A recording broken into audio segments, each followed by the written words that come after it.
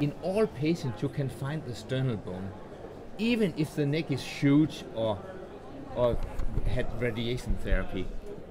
And from the sternal bone you go cranially until you find the jugular notch. Then that's what we need. Then from there on we only use ultrasound. Transversely on the neck like this. We look for trachea. Trachea is cartilage. This is an anterior tracheal ring. It's dark because it's cartilage that transmits ultrasound like a vessel. So it's dark like a vessel. It has a white lining here. That's the tissue air border that gives a strong echo, a white lining. So this can be called the horseshoe sign. You can see it looks like a horseshoe here. That's trachea, and this is the midline of trachea.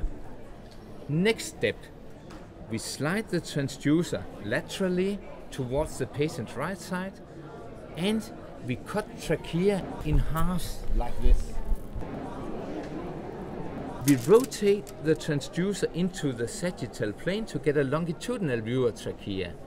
And we got that here. Look at this. We call this the pearls on a string sign because it looks like dark pearls on a white string. Can you all see that?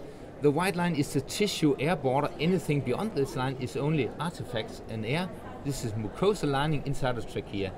We see the black pearls there and there and there and there and there. There is one pearl that is larger, more anteriorly and more cranial than the other pearls. This one, this is the cricoid cartilage. We use a marker to slide underneath the transducer. This is standard IV cannula. And you see the marking coming in here. This, we stop here, and then we have the cricothyroid membrane here. You can verify with palpation. Then we know exactly where to, for instance, make an emergency cricothyroidotomy if you need that, or retrograde intubation, or oxygen intubation, or what we want to do.